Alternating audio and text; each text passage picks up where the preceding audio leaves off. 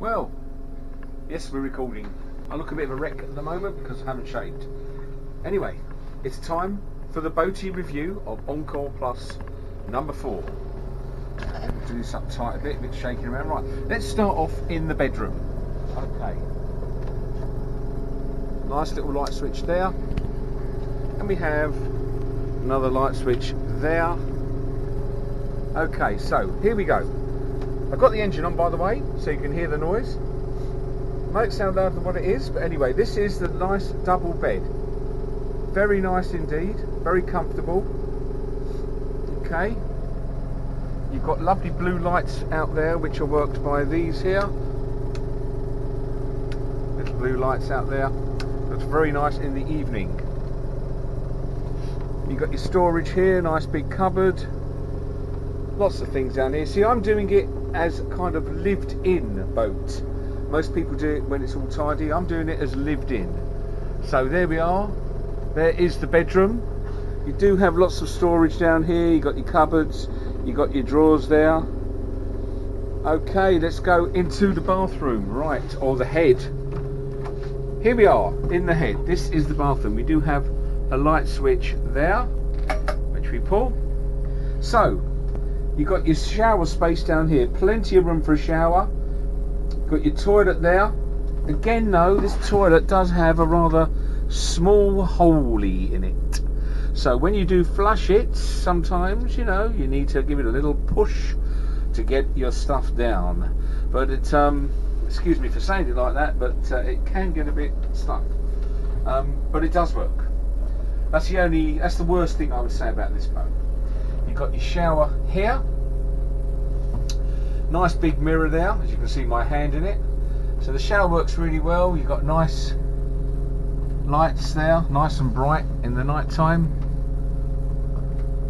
Now let's turn this off again. Pull the cord, and we're off. Okay, let's come out of here. Shut the door. You've got more light switches here. So you've got a single light there, which is nice in the night time. Into the galley or the kitchen. Right, here we go. You have a nice 4 hob cooker. The only thing is though, like with this frying pan, you put it on this hob, the handle keeps hitting this, so you're going to have to either put it on something like this and make sure there's room. It depends if you've got a big frying pan. Right, I've got quite a big frying pan here. Okay, but you can cook it like that. It's absolutely fine, works really good.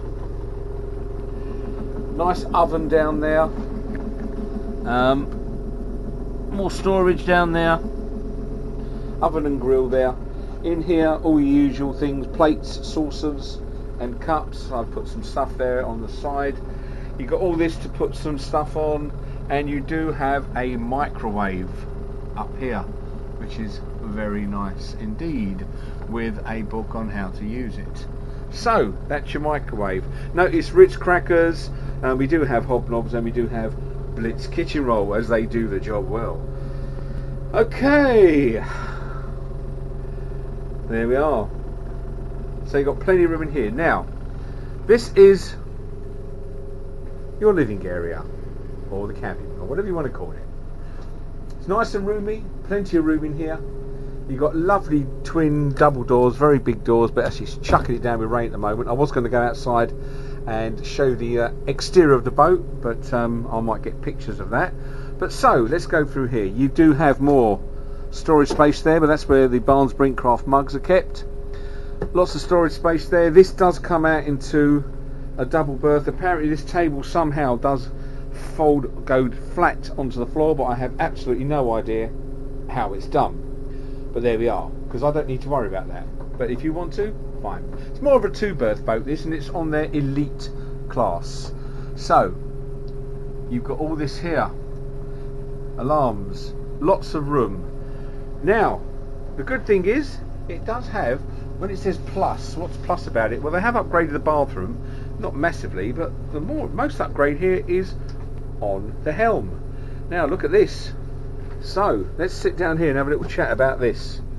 So you've got your, feels like I've been in a pilot, in a plane. You've got up for forward, down for reverse.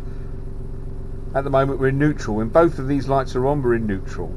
So that's pretty good. I like that. You've got your bow thrusters, very important, but they are extremely noisy on this boat, and I don't know why that is.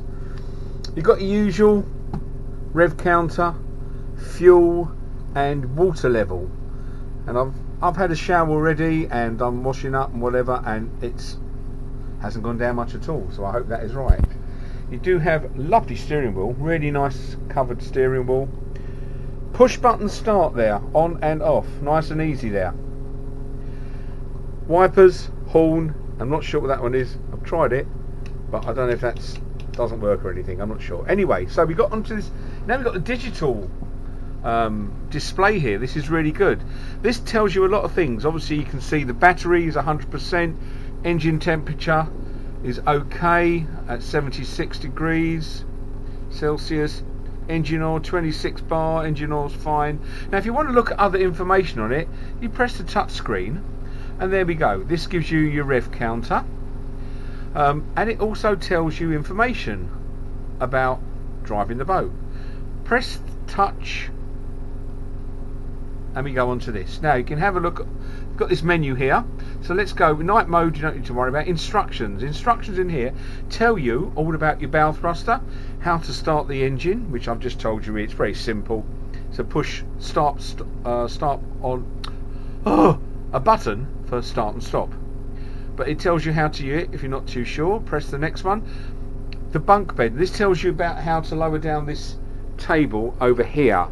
Now it does say that there is a button somewhere around here which lowers the table, but I can't find it and I don't know how to do it. But then again, I'm not worried because I don't need to do it. Tells you how to do the showers, tells you how the water is heated up. Obviously we know it heats up by the engine being on. So does the warm air heating in here, which is extremely good. I'll show you that in a minute. And also there is an immersion in here if you want to do it, but I wouldn't use that normally because it uses up the battery a lot. There is shore power here as well if you want to use that. So we press next, and that's it, I think. Yeah, that's it, no more. Back to the menu. Then you can look at the water. So here tells you all about how the heating is, or how the water is warmed up, which you know. You can switch on the water heater on or off if you want, which we're not going to do that. And it's telling me there that the heating is off. So we go back. Let's go into water. We've just done that one, what a plonker. Power. Right, we're going to the power. This tells you about the battery is normally recharged by running the engine, which most of us will know, but if you don't know, it's nice to know. And it gives you an idea of how the battery is charged and the readout dial, which I will show you in a minute.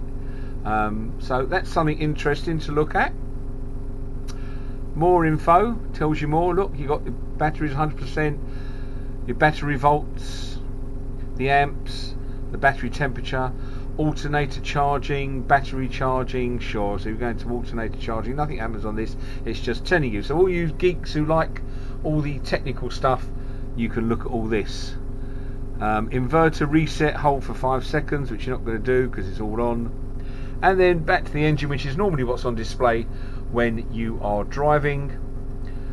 This will move up and down when I use the throttle, and that will tell you if you're going at the top. This says neutral at the moment, but normally it will tell you if you're going forward or backwards, but you would know that anyway, wouldn't you?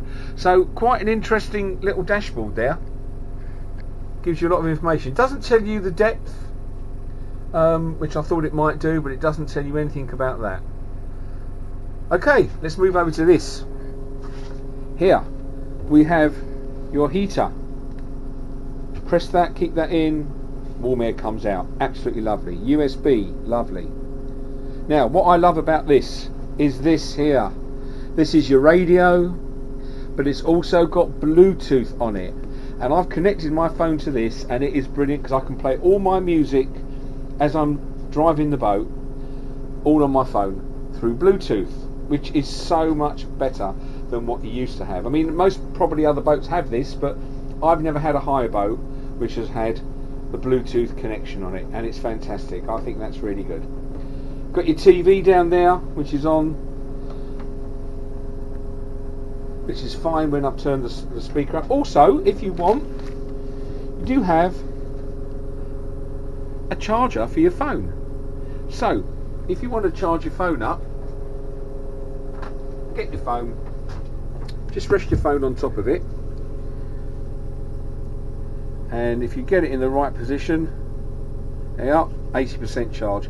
It'll start charging your phone for you. So it's a wireless charger for your phone if you've got a modern phone. If not, I mean, it's quite slow. I will tell you now, it does take some time to get your wireless charging. See, it even says it on the phone, if you can read it on here, wireless charging. Anyway, but what I normally do, I just plug it in through the plug over here, plug my phone in, and I get my phone charged a lot quicker, as that's a fast charger. But yes, so you've got your wireless charger there if you want, and the best thing which I love on this is this Bluetooth here. Absolutely brilliant. Warm air heating. Right, let's go outside, have a quick look at the boat outside. Has it stopped raining? I think it has. Let's go out. Now, we're in Dilham at the moment. Let's come down here. Okay, let's have a look at the outside of the boat. So, there's the outside of the boat. Brinks Encore Plus number 4. You do have an electric winch as well. I will show you that in a second. There we are. It's quite nice here at the moment. It's not that not cold out, but it has been raining on and off. On and off. Okay, so there's the back of her. Nice tinted windows, which is good. Very, very boggy on the ground here. So I'll get back on the boat. Now I will show you something actually. It depends what you want. You do have some large steps here to walk down, large steps to get into the back of the boat. Okay, so be aware of this. You do have quite steep steps here to get in through the back door. And if you want to get in through the front, you can walk down here as I'm doing, and again you do have kind of steep steps here to go down, so you know, and this is quite a big step here. Right, electric winch, forward, back, lovely. Okay, nice and easy. Now the sliding roof. If you remember, whoops, knee slip there. If you remember last year, last October I took out Raw Velvet number 2. The roof was really hard to open. This, simple, nice and easy. Nice and easy. It slides, it's really simple to do. Hardly any effort at all in that. And the other side is the same. Okay, you've got your speakers up here, which are really great when you put your Bluetooth phone on. Okay, so I think that's about it for this boat at the moment. If I've missed out anything, do apologise. But you do have a nice big size fridge here. Very big fridge. Small freezer, but a very big fridge. So that is the Boaty review for Brinks Encore Plus 4. I'll leave you with a little view of here. I don't think my wristwatch is working to turn the camera off like I used to, so I'm going to have to use the button on top. Let's hope I do it correctly. See you later, tutty bye.